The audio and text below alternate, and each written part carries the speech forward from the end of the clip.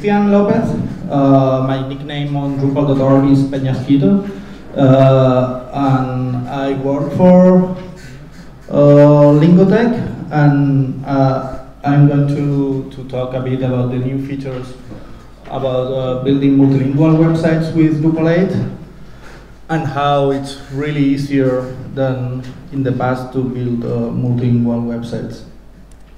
So as I said, I work for Lingotek, and I've been involved in Drupal 8 development, mostly on the Drupal multilingual initiative led by Gabor Holtzi. And what we are going to talk about is about the challenge about building multilingual websites. How can we approach them? How it used to be in Drupal 7, how it will be with once Drupal 8 is releasing a couple of weeks. And I will show a little bit about how you can build in top of that for interacting with multilingual content. And I will talk a little bit about what we do at Lingotek. So first thing is the challenge is most international organizations or even national organizations like in Belgium, where you have 3 official languages, you need to have content in different languages, and you have several sources of content. It can be websites, pages on a website, documents, your software or whatever for your target audiences. And your content is constantly changing, so you need to keep up to date with those changes. And there are different legacy tools and process for managing these translations, and we will see how this can be improved. So usually translations lag behind the rate of this content creation. So one of the solutions in Drupal 7, we built a module that helps you to configure your multilingual websites and also connects with our translations professional services. But if you only want to configure your website, it's totally fine to use it. It's for free, and it helps you to do that. And yeah. So in terms of Drupal 7, why we needed a tool for making easier building Drupal 7 multilingual websites. The thing is that the Drupal 7 didn't really consider multilingual in core, so we had a few parts of the keys that we need for building multilingual websites, but not everything. So there are things that are not translatable in core, and English was considered like the only source language. So when you translate a content, a node or whatever, your source, it's always the English source, if any, and you cannot change that. And if you are if you have several contents, you may want to use content translation for translating that, for translating this content. Then you want to translate the interface, and you need to download different PO files from localizedrupal.org or whatever site you are using. If you want to translate taxonomy terms, you have the ION suite, internationalization suite, which contains a lot of modules for translating views, panels, taxonomy terms. Then you need to translate if you want to use like Drupal commerce, that it's built in top of the entity API, then you need entity translation module, and now you have several different ways of translating your content with content translation or entity translation. And if you want to translate your titles of your node, you need the title module. So at the end you end with like 40 or 50 modules only for translating your website. Have you experienced this before? Who has worked on multilingual websites? So most of you. And probably you will recognize this pain. Like we have a tons of models, and it's really dangerous to mix everything and to confuse yourself.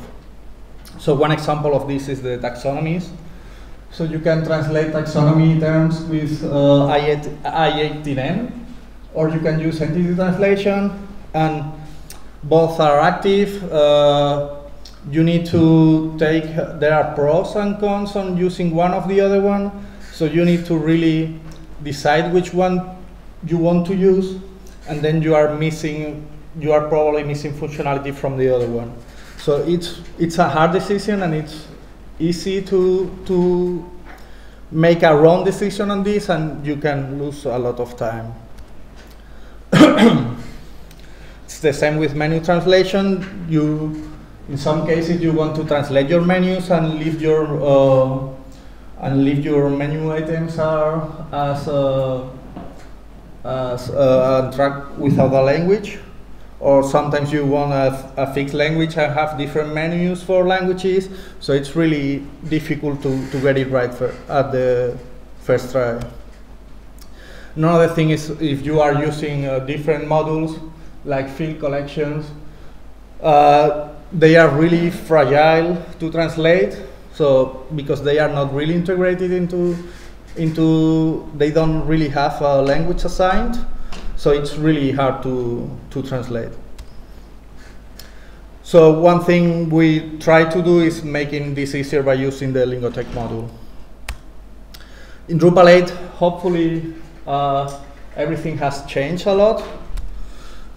Thanks to a lot of people who have been involved, mainly Gabor Hoitzi, the lead of the initiative, of the Drupal 8 multilingual initiative, and more than 1,300 contributors are tracked on the Drupal 8 multilingual site. So in Drupal 8 we will have 4 different pillars. Language, which provides the base services for assigning language to your data. We will have the interface translation, which only cares about translating your interface. Then we have a content translation, which is actually based on entity translation module in Drupal 7, not content translation module, which can be kind of confusing. And then we have the config translation module. So these are 4 different modules, and this is mostly all you will need to make a site multilingual. So let's see which features every of these pillars have. Sorry.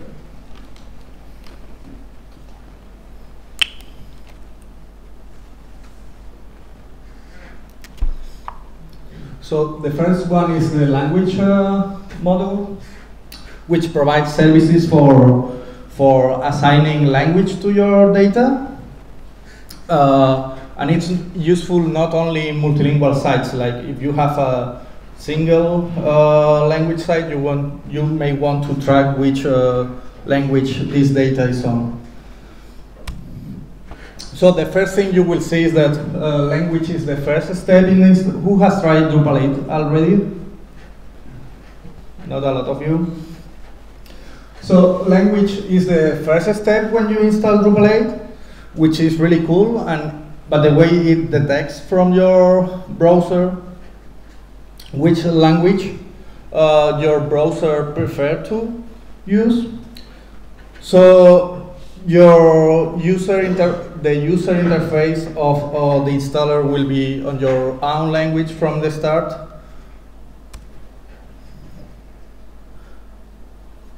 So if you choose a different language, everything will be in this language for the installation process. As you see on the menu there, you have already, you are using Arabic here. So another big feature is language assignment. So in Drupal 7 you could add language to nodes user aliases by default, and terms and views. And now in Drupal 8 you can assign language to almost everything. So you have nodes, user aliases, terms, views, site info. In some cases the language is not visible on your interface, but it's going to use the current language you are visiting your site into.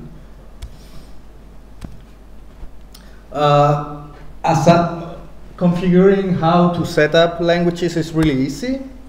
So now if you go to the content language page, you can see your different content types, your different entity types, and the different bundles they have, and you can check which defaults it should use, and if you should use, if you should show the selector before on the creation page or not.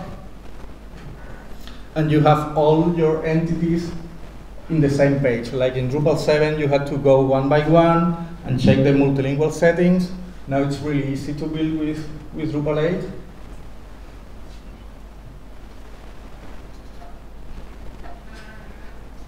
And that's it. In terms of language visibility, there are a lot of improvements. Like blocks can show or hide based on the language. Like we have the context there. Like you can set the visibility settings for different types, and you can also pick in which language you want to show or hide a given block. Now that views in core, which is a really great thing, views already has language filtering and features for content lists. This is something that works quite well. There's still some bugs on it, but it's in a very good shape already. And as views is in core and all the admin pages and all the Drupal built-in pages are converted to views, you can really customize them if you have a Drupal 8 site. So you can customize your let's say your content listing admin page, and you want to show only the content that is in the current language. This is something that it's really easy to change now. Language selection has improved a lot. So language selection means it's how the language of how the site should, which language the site should use when you access to it. And now it has a different, more detection and selection ways of doing it. So, and you can configure them on the same page. Like you can make it based on the URL, on a session parameter, or you can use a user setting. You can look from the browser and you can reorder them, and based on the order, the language will be chosen. Now the domains also, if you want to use different prefix or different domains per language, it's more easy to configure. It's all on the same page. So there are a lot of UX improvements for building multilingual websites. You also have like different browsers use different language codes in some cases, so you can create your own mappings about these language codes that the browser send, how they map to Drupal languages.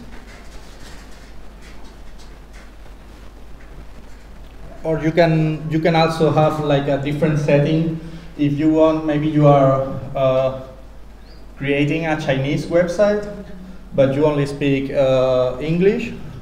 You can set that you want to see the admin pages in one concrete language that is not the language that the site is built with. So this is a really cool feature. And yeah, and you also have a setting for your users, so your users can set a default language too. Another feature that the language module has, or that the language pillar has, is that now that the transliteration module is in core, its use is not really extended everywhere, but it's something cool is that it's integrated with machine names, so you can create your content types using whatever character set you want. Like you want to name your articles in Russian, then it will be translated to ASCII codes.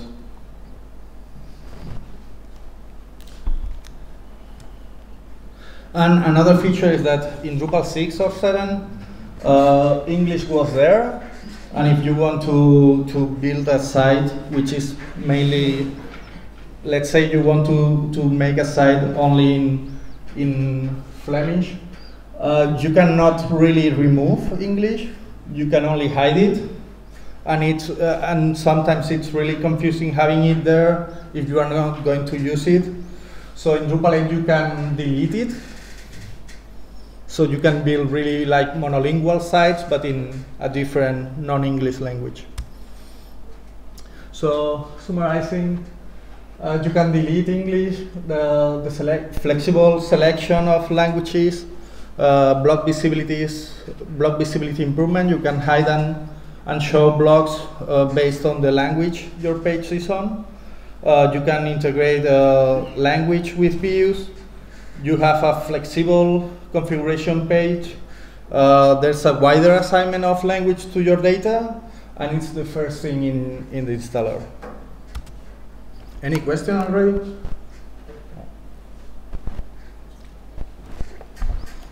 So the second pillar is interface translation. In Drupal 7,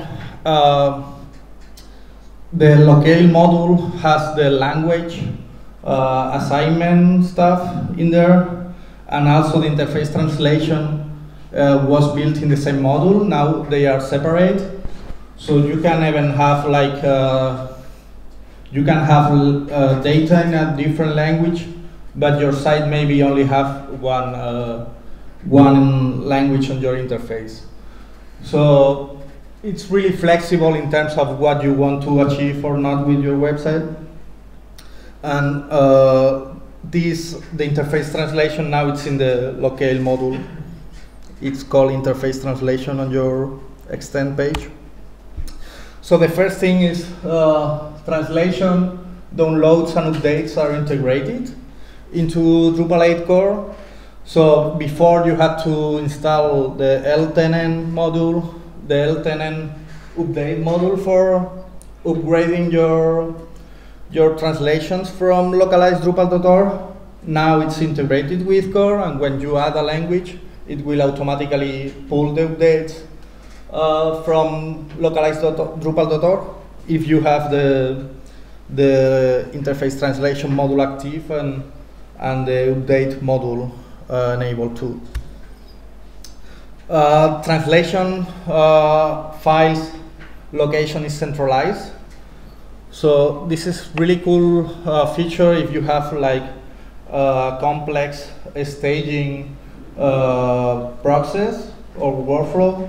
Like if you have a staging server and a production server, and you don't want to directly download your translations, your interface translations in live, you want to check them first in staging, you can now have this like in a different folder, which can be configurable, and you can put that into Git or whatever you use. And then you can test your translations in staging, check if they are good, and then import them on live. So this is really cool if you have like a complex workflow for staging your sites.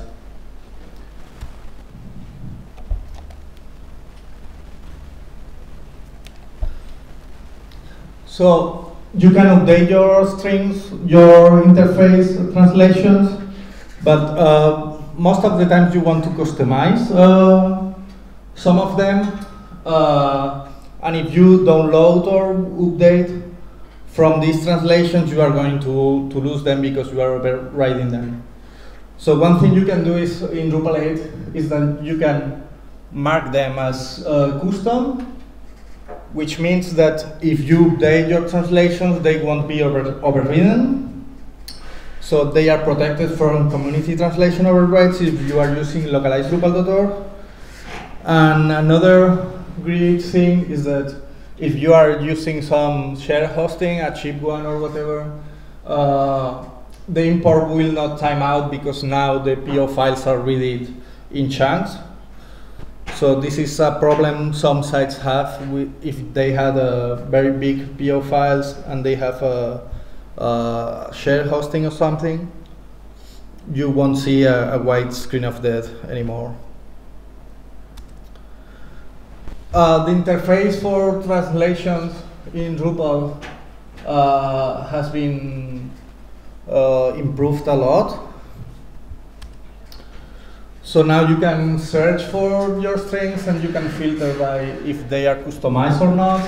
And whenever you change anything, you have a change in the background, so it's easier to spot that you have changed translation and you didn't save them yet. There is a better support for plurals. And yeah, you can filter by translation, customized translations or not. So it's, I think it's really useful to use. And you have one difference with Drupal 7 is that you have, like, in the right column, you always have the language you are translating to in the title, which if you go for a coffee and come back, you could miss it. Now it's always there, so it's easier to use. Sorry, can you do contextual translations? Like, for example, the word order in English has two meanings if you translate it. Yeah. This depends on the. So this is something that it's already possible in Drupal 7. Yeah. The thing is that it's like somehow a hidden feature that most people don't use. Like you can indicate a context in which a term is used, and then you can, based on this context, you can have different translations. But the thing is that the developer, which is introducing this word, should add a context to the T function when they are calling it. So if you find this kind of issues, the better thing is to fill an issue on the module with the problem. If you find this in a country module.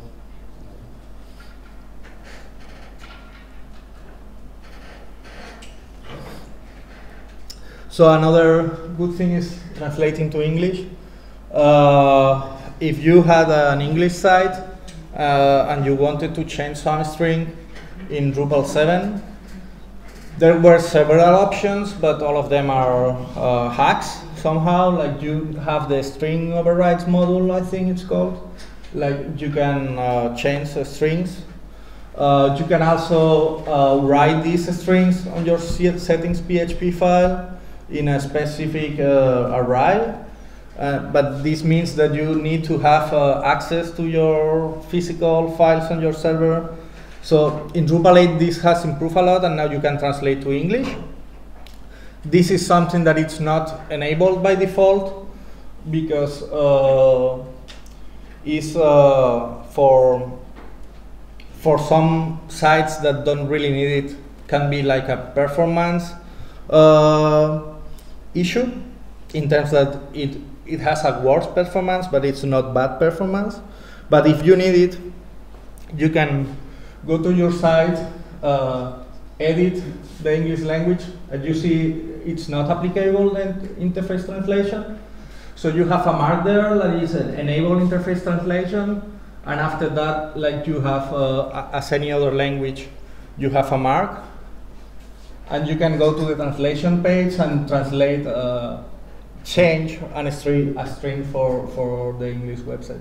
So if we are changing that login for using sign-in, so when you go to the home blog, which is not there anymore by default, by the way, you have the sign in button there.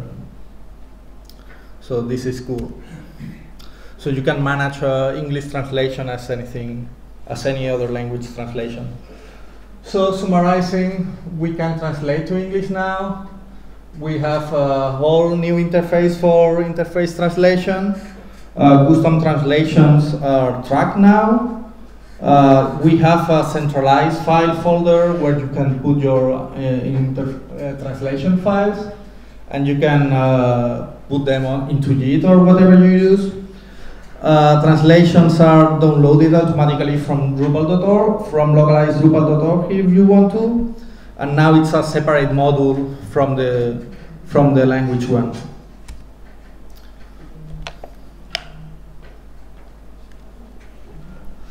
So the third pillar is content translation.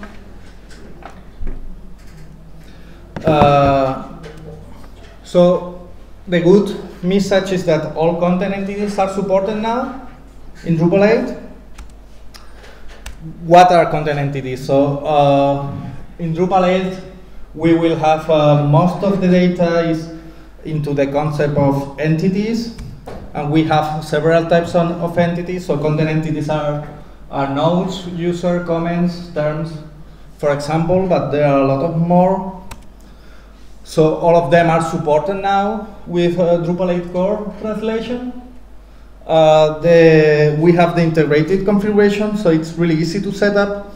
As I showed before in the language pillar, we saw how you can say which defaults you want to have for your different entities, and if you want to show the language selector there or not in the creation page. So now, if you enable the content translation module and go to the same page, now you have another column which is a translatable one. And if you check it, it will expand all the fields that this entity has, and you can check which of them are translatable or not, so which one you want to translate or not. And it works also at the subfield level. So if you have an image with a file, the alternative text and the title, you want to only translate the alternative text and the title, you can do that. And the files are not duplicated between different translations. So this is pretty cool. And this works also for all entities. So if you have a custom block, you can translate the body of it. So translation interface has improved a lot too. Now when you enable translations for a given type, you will have a translations tab in every different entity will look the same. Like you will have that everywhere. So if you click the translation tab, you will see the status of your translations, the source language, which as we said, you can now, it can be any translation, and you can perform operations there. So, and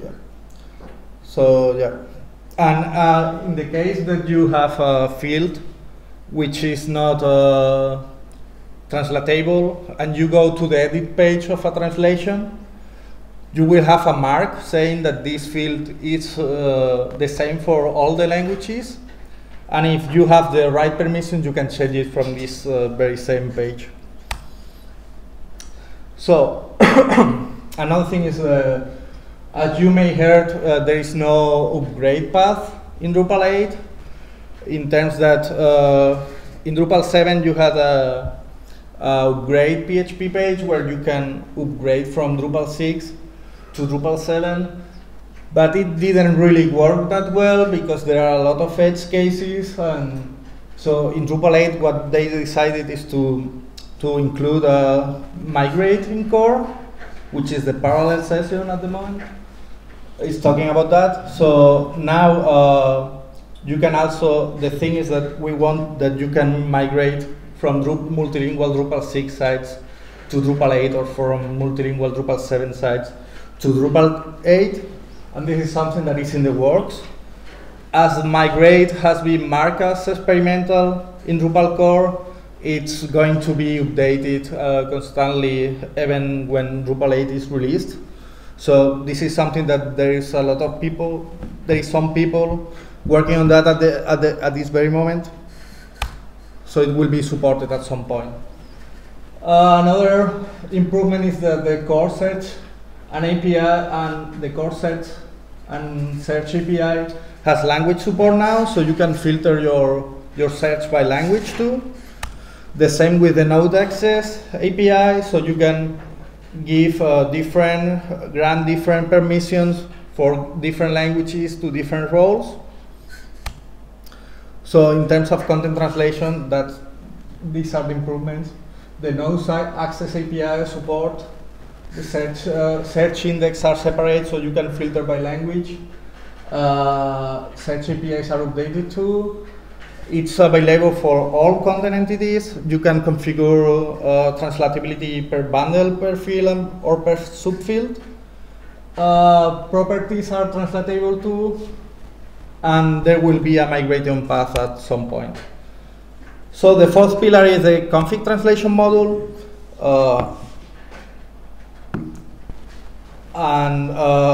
The difference between config and content in Drupal 7 is not clear.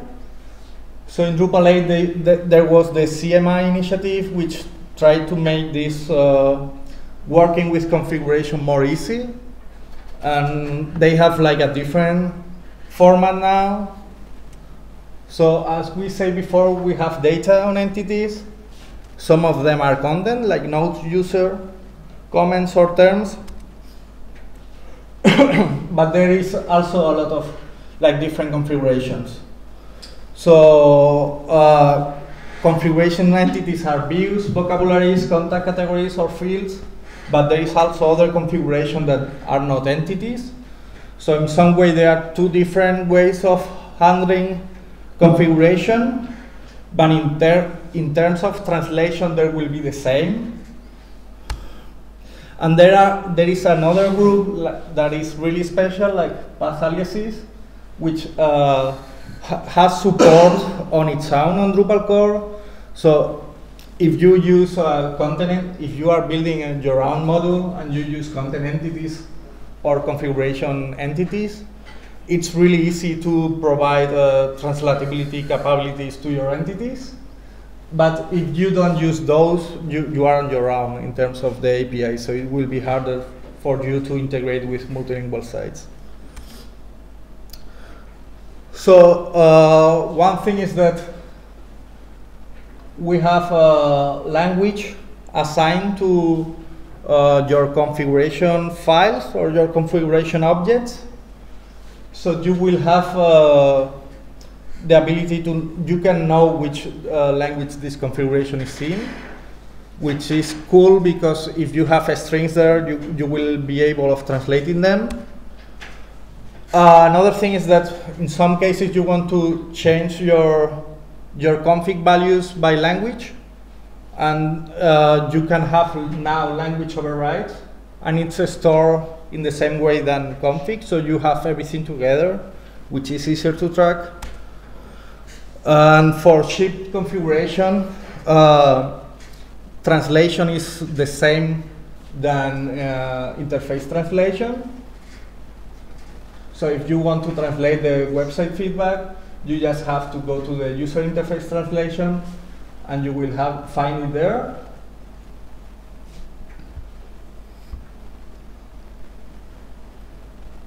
So if you translate that to Hungarian and you save it, you will find that your configuration has changed there.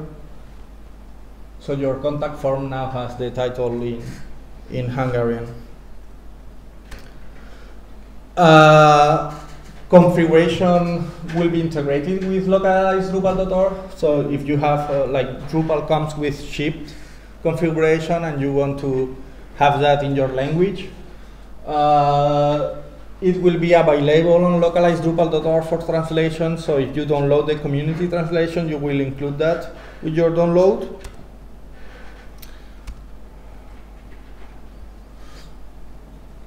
And as we say this for any configuration, so if you have a blog and you want to translate its description or title or whatever, you will have it there. And the interface is as in the content ones, so it's really easy to use.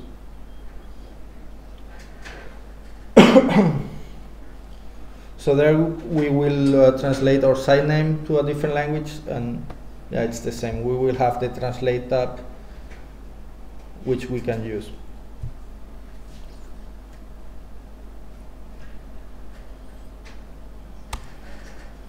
So summarizing, config translation, it's a full translation module in terms that it supports all kind of configuration objects or entities, and you can translate them in the same way with the standard translation tabs. You can provide config overrides per language, and it works for any configuration, and you can also translate the shipped configuration. So these are the four pillars of language and multilingual support in Drupal 8. If you want to get involved, there's a website which contains some information about what there is a lot of information about the different talks and workshops that there are given around the world, and you can find there like online workshops that you can do at home if you want to. If you want to contribute to the multilingual initiative, there's a contribute section there where you can find which issues are being working on, and you can help there. We meet every Wednesday on IRC if you want to join, and if you want to keep up to date, you can use Twitter. And now that Drupal 8 will be released is like the right time for going to localize Drupal.org and help with contributing translations. So a good thing of the multilingual initiative in Drupal 8 is that if you are an integrator like Lingotek we had to support, if we wanted to provide translations, we have to support a very spare set of possible configurations. Now with Drupal 8 it's really easy to build on top of that. So it's really easy to make a model that integrates well with Drupal 8. So we already have a module which is working for Drupal 8. We are working on it now. And we have a translation tab that has a dashboard about the different languages that you have, the different locales that you have, the status of your content. And you can also configure the different fields that you want to load for translation to our service. And you have a panel where you have all your content, and you can use bulk management pages for translating different contents at once. So if you have a node and you check, you can upload it and get an automatic translation. This is really useful. We provide this for free, automatic translation for free, in case you want to see how your site will look like. There are a lot of cases that your clients provide your translations very late in the process, and you are going to go live, and then you use your translations, and you see that maybe a German word is this long, and it doesn't fit on your theme. So this is a cool way of checking them and having some automatic translations for trying how it will look like. So our plan for the Lingotek module is we already have support for content entities. We are working on translation, on configuration translation support, which is already experimental. And we want to have a parity with the Drupal 7 version by the end of this year.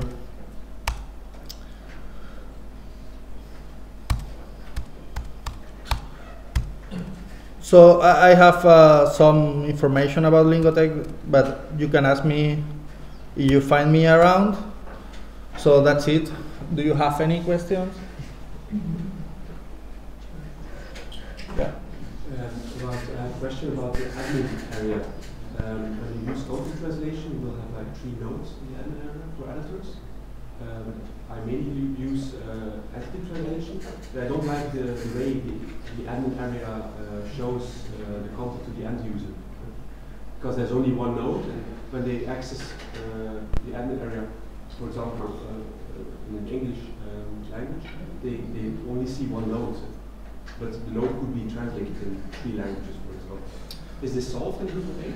Yeah, actually, at the moment, the default behavior is that if you go to your content page, you have one node with 4 translations.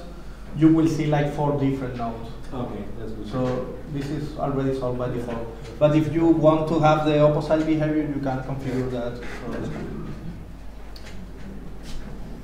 More questions? Yeah, please. Yeah, but I don't know if you can demonstrate where you put a custom homepage plot for every language. Supposing your homepage is not a view, but about page, for instance, it's a bit of an issue in setting. So, yeah. So for that,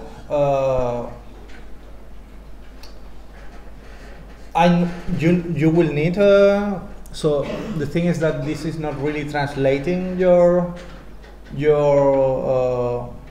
configuration in terms that it's not text, but it's a value.